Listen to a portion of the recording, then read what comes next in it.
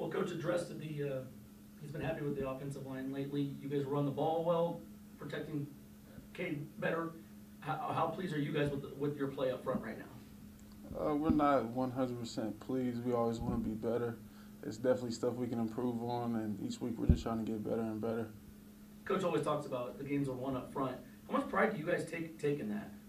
Yeah, it falls on us, really. Like, if we can't get any movement on the defensive line, we can't run the ball, like you said, can't protect, then we can't win. We always say that.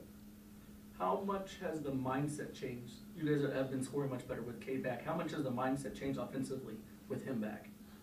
I think all along we had the same goal, but it helps to have Cade back. But regardless who's back there throwing the ball or who's running the ball, we got the same goal and trying to accomplish the same things. You kind of mentioned it a little bit. Obviously, the running game's been having a lot of success. Just what do you think you guys are doing up front that's allowing you to, open those holes and pave the way for these running backs to, gain yards? Just trying to give great effort, strain, practice our techniques.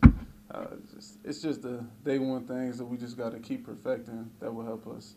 Because as we go on, it's going to continue to get better. In terms of a confidence standpoint, obviously getting Cade back, getting Justin Digga back, that has to help you guys, feel more confident on the offensive side of the ball, right?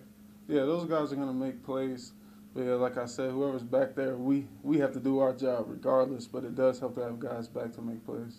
Maybe as coach and Jeff, just it's a rivalry game. Just what does this mean to you to, try and go out there and not only, try and get that first win, but get a win in a rivalry setting? Yeah, it will feel good to get that win, and like they've said, we don't wear red around here for that reason, and it's been like that ever since I got here. It's going to be like that after I leave, and it would just feel great to get a good win on the road.